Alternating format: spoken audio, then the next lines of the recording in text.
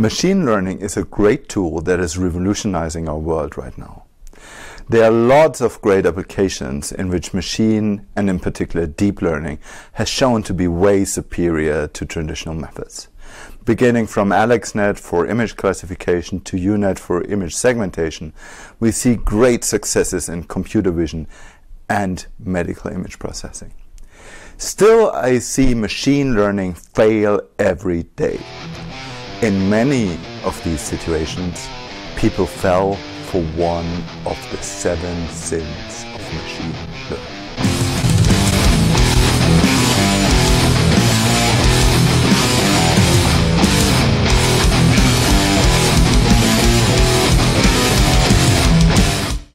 While all of these sins are severe and lead to wrong conclusions, some are worse than others, and even machine learning experts may commit such sins in their excitement on their own work. Many of these sins are hard to spot, even for other experts, because you need to look at code and experimental setup in detail in order to be able to figure them out.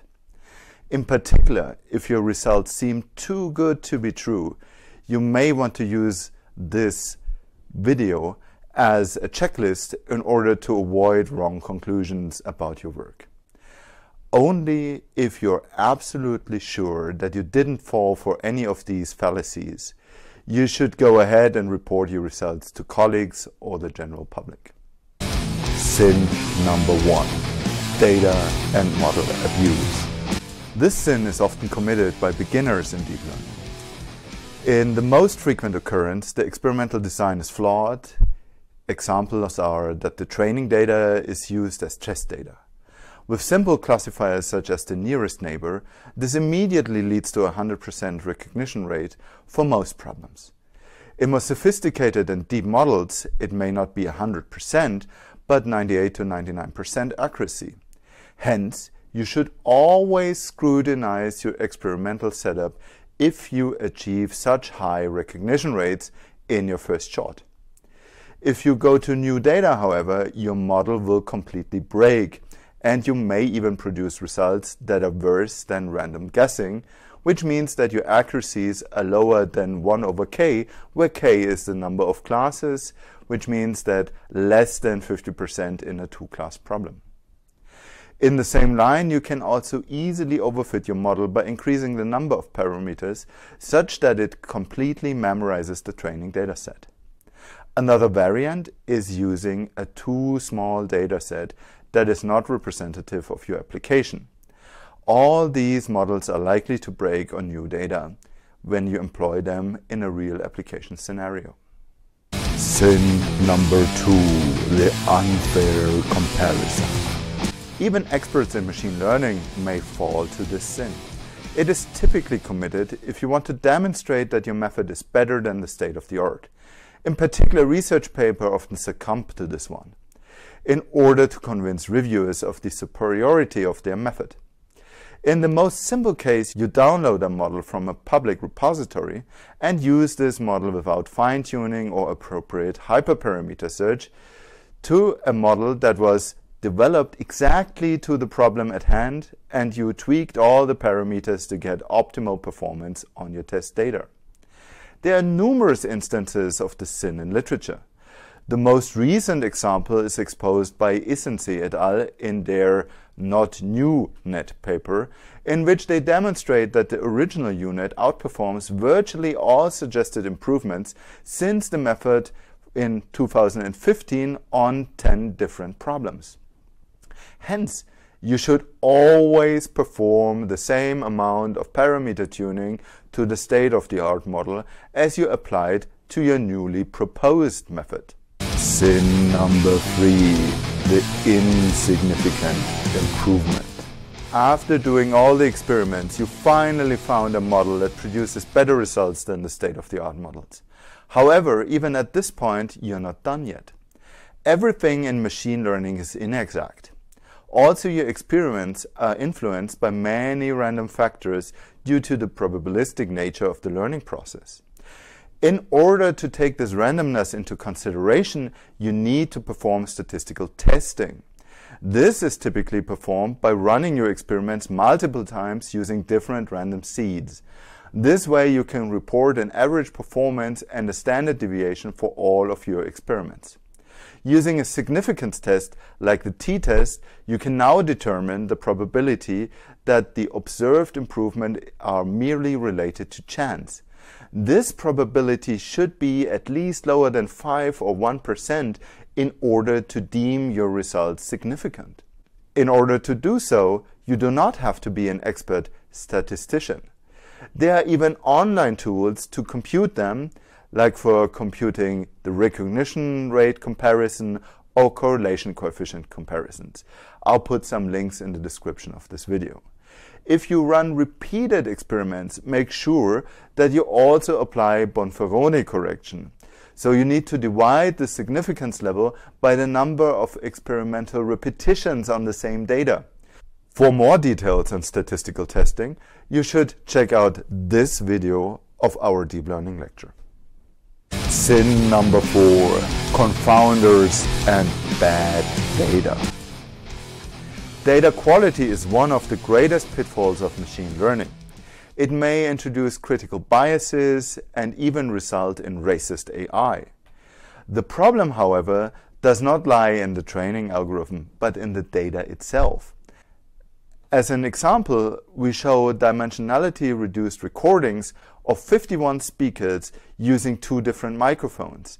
Because we recorded the same speakers, they should actually be projected onto the same spot given appropriate feature extraction. However, we can observe that the identical recordings form 2 independent clusters. In fact, one microphone was located directly at the mouth of the speaker and the other microphone located approximately 2.5 meters away on a camera recording the scene.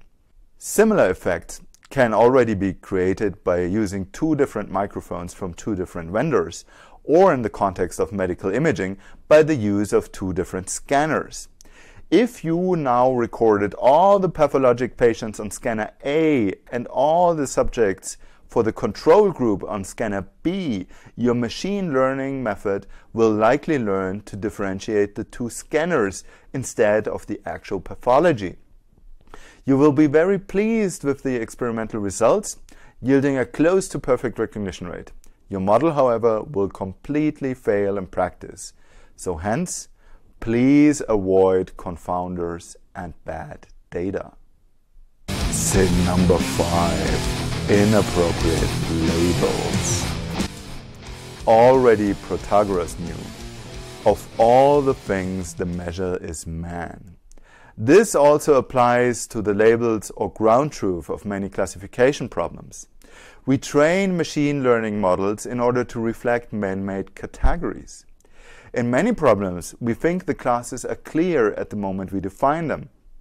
As soon as we look into the data, we see that it often contains ambiguous cases, like images showing 2 objects instead of 1 in ImageNet. So it gets even more difficult if we go to complex phenomena such as emotion recognition. Here we realize that in many real-life observations, emotion cannot be assessed clearly even by humans. In order to get correct labels, we need hence to ask multiple raters and obtain a label distribution. We depicted this in the following figure. The red curve shows a sharp peak distribution of a clear case, the so-called prototype. The blue curve shows a broad distribution of an ambiguous case. Here, not only the machine but also human raters are likely to end up in conflicting interpretations. If you used one rater to create a ground truth, you will not even be aware of the problem, which then typically gives rise to discussions on label noise and how to efficiently deal with it. If you have access to the true label distributions, which is, of course, expensive to get, you can even demonstrate that you can dramatically increase your system's performance by removing ambiguous cases, as we've seen, for example, in emotion recognition on acted emotions versus real-life emotion. This, however, may not be the case in your real application, as you have never seen ambiguous cases at all. Hence, you should prefer multiple raters over a single one. Sin number 6, cross-validation chaos. This is almost the same sin as sin number 1, but it comes in disguise, and I have seen this even happen in almost submitted PhD theses. So even experts can fall for this one. The typical setting is that you have a model architecture or feature selection in a first step, and because you only have a few data samples, you decided to use cross-validation to evaluate each step. So you split the data into n folds, select the features or model with n-1 folds, and evaluate on the nth fold. After repeating this n times, you compute the average performance and pick the features with the best performance. Now that you know what features are the best ones, you go ahead and select the best parameters for your machine learning model using cross-validation again. This seems correct, right? No, it's flawed because you already saw all the test data in the first step and averaged all observations. As such, the information from all the data is conveyed into this step, and you can even get excellent results from completely random data. In order to avoid this, you need to follow a nested procedure which nests the first step inside the second cross-validation loop. Of course, this is very costly and produces a lot of experimental runs. Note that due to the large number of experiments that you're conducting on the same data in this case, you're also likely to produce a good result only due to chance. As such, statistical testing and Bonferroni correction are again mandatory, as we already discussed in sin number 3. I would generally try to avoid large cross-validation experiments and try to get more data, such that you can work with a train, validation and test split that is fixed over all of your experiments. Sin number 7, overinterpretation of results. Aside from all the previous sins, I think the greatest sin that we are often conducting in machine learning right now in the current hype phase is that we overinterpret and overstate our own results. Of course, everybody is happy with the successful solutions created with machine learning, and you have all the right to be proud of them. However, you should avoid extrapolating your results on unseen data or state to have solved a problem generally because you tackled two different problems with the same method. Also, claims of superhuman performance raise doubts because the observation we already made in sin number 5. How would you outperform the source of your labels? Of course, you can beat one human with respect to fatigue and concentration, but outperform humanity in general on man-made classes? You want to be careful with this claim. Every claim should be based on facts. You can hypothesize on the universal applicability of your method in discussions, clearly indicating the speculation. But to actually claim this, you have to provide either experimental or theoretical evidence. Right now, it is hard to get your method the visibility that you think that it deserves, and stating big claims will of course help to popularize your method. Still, I recommend to stay on the ground and stick to evidence. Otherwise, we might very quickly end up in the next AI winter and the general suspicion of artificial intelligence that we already had in the previous years. Let's avoid this in the current cycle and stick to what we are really able to demonstrate to achieve. Of course, most of you already knew these pitfalls. However, you may want to have a look at the 7 sins of machine learning every now and then, just to make sure that you're still on the ground and have not fallen for them. So let's summarize what we have seen. Sin number 1, the data and model abuse. Split training and test and check for overfitting. Sin number 2, the unfair comparison. Also tune the baseline model. Sin number 3, the insignificant improvement. do significance testing. Sin number 4, confounders and bad data. Check your data and acquisitions. Sin number 5, inappropriate labels. Use multiple raters. Sin number 6, cross-validation chaos. Avoid too much cross-validation. Sin number 7, overinterpretation of results. Stick to the evidence.